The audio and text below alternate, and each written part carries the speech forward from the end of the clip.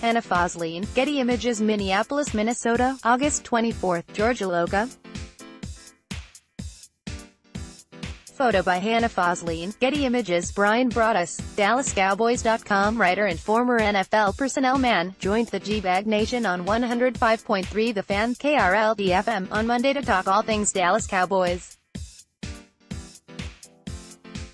Here are some of the highlights. Listen to it in full here. Question: George Iloka.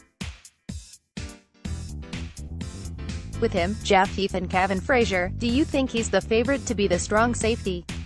Bryan Broaddus, I think that what they're trying to do is, Will McClay trying to protect himself at the safety spot. If a safety was there at 58, I think that they would surely consider making that type of move. There's plenty of those guys. I think going in Jeff Heath will continue to be the starter as they go into the OTAs and minicamps and stuff like that. We'll see where Iloka kinda fits in. He's more of a down guy. He's a really good tackler. You don't want him to play in space. You don't want him to have to play much coverage. But yeah, he kind of fits into that role of a guy that will allow you to play Xavier Woods back. This is a team. We talk about the draft. I clearly know there's some interest in Juan Thornhill, Chauncey Gardner-Johnson, Taylor Rapp and Khari Willis. I think that there's some interest in those guys in the draft. Keep an eye on that.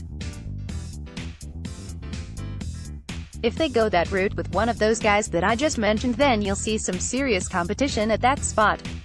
Question: how well or not well did Iloka play in Minnesota?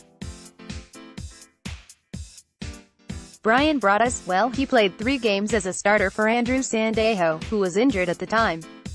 He was a rotational guy there. Mike Zimmer had him on the field as a starter, then they would rotate guys through. He played well enough to when the ball was underneath the things when he was down, the tackles, recognitions of the screens, and him getting there. He was always a rep-up tackler, and he was always a pretty physical guy. But in the New Orleans game he got exposed. They ran a route down the middle of the field which went vertical on him and he just couldn't turn and go and get it. That's gonna be an issue right there. You're not gonna get a quick-footed guy. You're getting a big guy, like I said, can play down.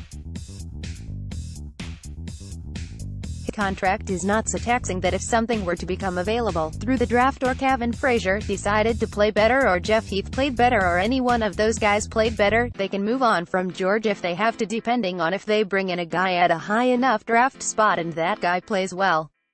Related, film room, here's what Iloka brings to the Dallas defense. Question: those safeties that you're talking about, if the Cowboys get there at 58, what is your dream order of guys available? Bryan Broaddus, we were trying to figure out on the draft show what player would be there at 58. We were trying to figure out, though, if Rapp in fact would be there.